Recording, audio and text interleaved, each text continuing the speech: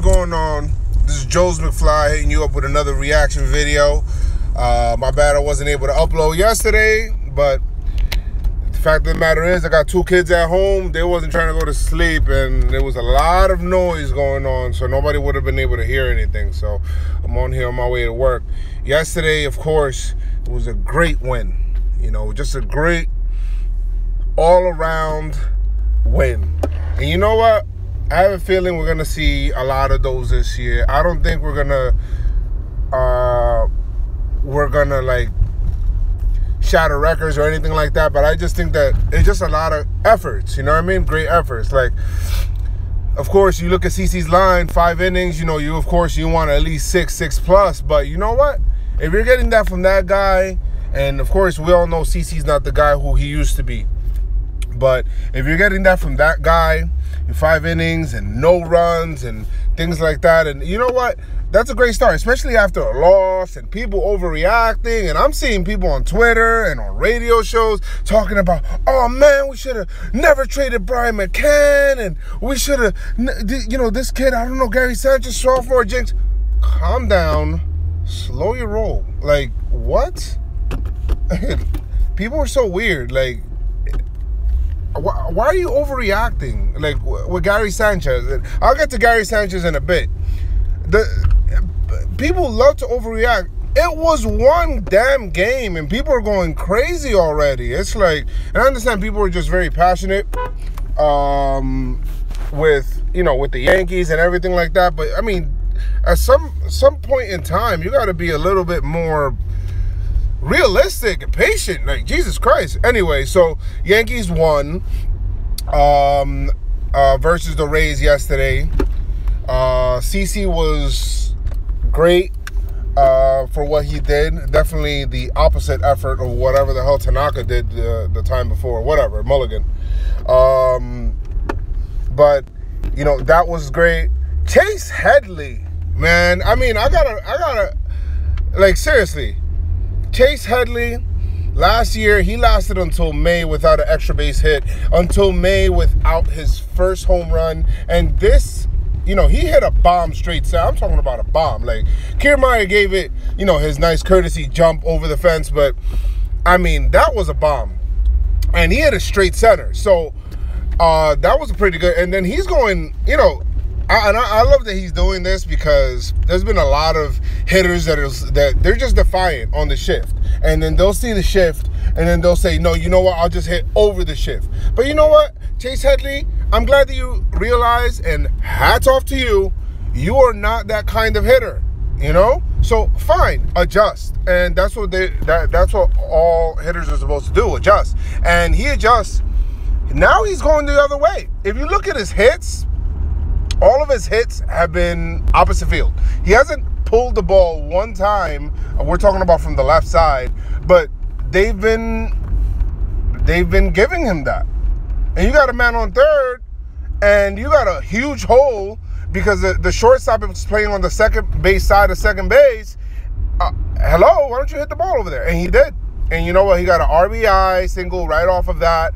And yesterday, another 2-hit night, and it was a good job. You know, that was a good job. But I mean, the game ball definitely has to go to Ronald Torreyes. I mean, see, I really like that kid, and I like that kid because he's gritty, bro. Like, he is, and I feel like you always need players like that on your team, like people that are willing to do whatever it is, and you know, they're probably the most unlikely kind of person, but he's the smallest person on this team, and he's out there, he's fielding his ass off. He's, you know, always putting the bat on the ball. The guy hit a bomb yesterday off of Odorizzi. I'm talking about a bomb. It wasn't a wall scraper, it was a bomb. And you know, I thought it was funny, and I guess aesthetically fun to see that the person that did greet him at home, because he brought him in, was the guy with all the power in the world, Aaron Judge, and you can just see them, you know, side by side. It's like the biggest contrast in the world, where you have the smallest guy and then you have the biggest guy, and they're basically high-fiving because the smaller guy actually brought him in. So that's baseball. So you know, I love that. So I mean, that was awesome. The game ball definitely goes to him. He had a play where the ball went right over CeCe's glove. It basically tipped his glove, and he came in charging, and he basically made a phenomenal play. They had a great play yesterday. They had great plays yesterday on defense. It was great. I thought Starlin Castro, even on the first play of the game, was great. I mean, defensively. And you know what, Bird? Maybe he's not Mark Teixeira, but Bird, yo, that guy has some flexibility at first base, man. That guy he stretches, man. I hope he doesn't pull a hammy or anything like that, but, you know, God forbid, of course. But, I mean, the guy looks really, really good around the bag, you know. Tropicana Field, man. If there's something I gotta say, bro, it's like, that is not what baseball opening day baseball is supposed to look like. You open up the season in a place like that. It's beautiful outside. You know, people want to see the sky. People want to see the fresh cut grass. People want to see all of those things. And you are inside of a dome that's like, it's weird too, because even yesterday, right? And of course, I'm happy because of you know, it went our way. But Holiday hits a ball a mile high. The ball hits the freaking ceiling. Like, where do you see that? Where did do that at? And the ball hits the damn ceiling, and the left fielder's like, where the hell, you know, where the hell's the ball? And the ball's like 20 feet behind them. It's like, it's ridiculous. And that was a double. Of course, RBI double. Imagine a call like that, and then they have rules in there, weird rules, where it hits a freaking catwalk, and it's really a home run, and if it hits another catwalk, it's a double, and if it hits this catwalk, it's a foul ball. Bro, that's not a baseball stadium. Like, seriously. Like, that is not... They need a new field, bro. Like, and then they wonder why people don't go to that damn stadium. Like, that doesn't look like a baseball park. That looks like some fugazi. I can't even quantify that. It's weird. I don't think people should be playing baseball in that, but whatever. I guess that's what Tampa Bay is willing to offer, but they definitely need a new stadium down there. I mean, my last thing that I really want to talk about is the Gary Sanchez and the overreaction. And people going crazy. Like, even today, I'm here, you know, I've even heard people say, oh, you know, as I said before, oh, you know, we should have never got rid of McCann. You know what, maybe we anointed the kid too much. And you know what, there is a sophomore. It's been, what, like 10 at-bats? Give me a break. And it hasn't been like 10 at-bats where he looks feeble. Yeah, there has been, you know, he had a strikeout. He had some bad strikeouts or whatever it is. And he had a pop-up and things like that. But, bro, he's hit the ball hard. You know, the other night, with that ball up the middle against Archer, that ball was scorched, bro. He hit that ball the hardest out of any ball in his Major League Baseball career. According to StatCast, that was his hardest hit ball. His hardest hit ball. And you know what? It was an out. So, whatever. I mean, that's baseball. And you know what? People need to understand that. That's just baseball. He could have easily been, like, he's had at least legit 3 hard hit balls. There was a ball yesterday that Longoria made a play on. That would have been a double. And he could have easily been 3 for 10 now and batting like about 300, or not about, but batting 300. So can we stop and pump the brakes on overreaction? Like, if even Don Mattingly was saying, you know, are you going to judge me only on 100 at-bats? That's 100 at-bats! And he's saying, don't judge me on 100 at-bats. Then don't judge Sanchez on 10.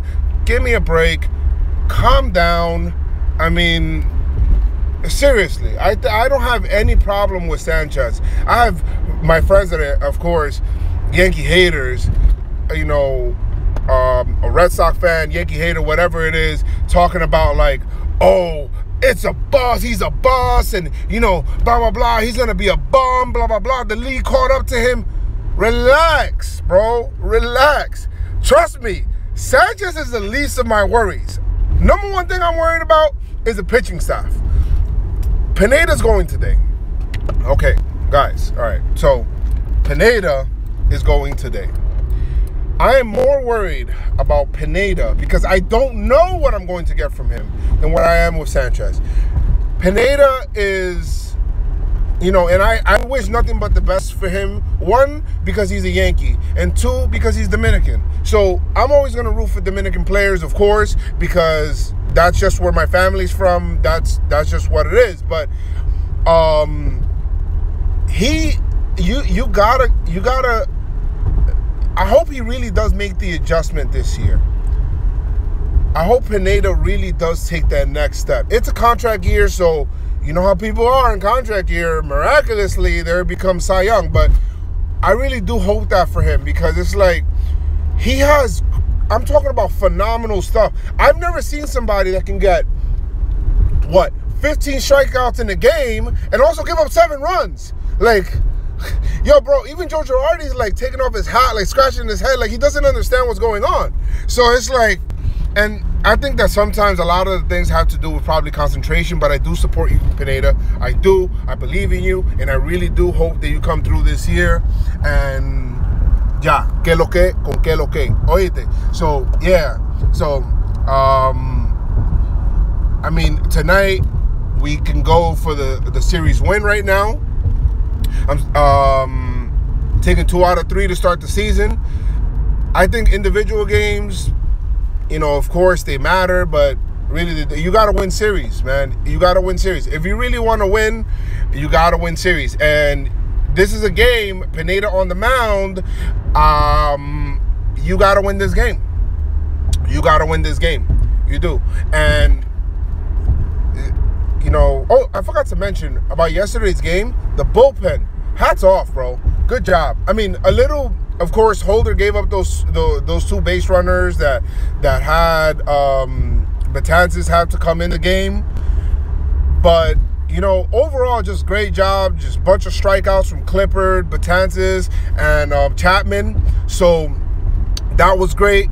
But, I mean, moving on to today, you just got to move on to the next day. And I even seen the tweet by Didi, and I'm glad I seen this, that even though he's hurt, man, I really do like his attitude, how he's just very positive. And he's just saying, you know, let's go Yankees, start spreading the news. And I'm glad he's keeping on with those tweets. And I even seen today that he's actually reporting, you know, with the glove. They said that they had him going in there, that he said it's about that time, which means that he's probably going to start getting into baseball activities. And I'm excited for Didi Gregorius because I think that a lot of people like to, you know, of course, it's Gleyber Torres, but a lot of people forgetting about him.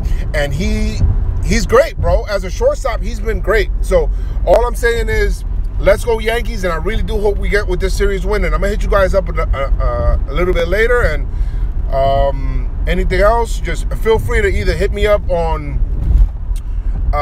Twitter, or Joe's McFly, or hit me up on Instagram, or anything like that. Same thing, same tag, Joe's McFly, or just leave a comment, and make sure you leave a like, man, because the more likes and the more comments, subscribe also.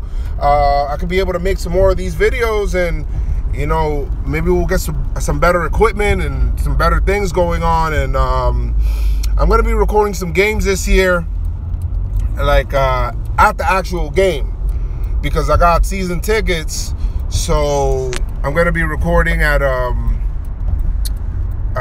at Yankee Stadium a couple of games. So it's going to be pretty fun this year, man. I really do hope you guys follow along, and just make sure you guys subscribe again if you really want to get your Yankee reaction, Yankee news, anything like that. I'll make sure that I put that on there and put that up. But I know this is running a bit long, but you know, thank you so much for your support. Shout out to Bronx Pinstripes and all of my people back in the Bronx and everybody supporting the Yankees, man. And peace.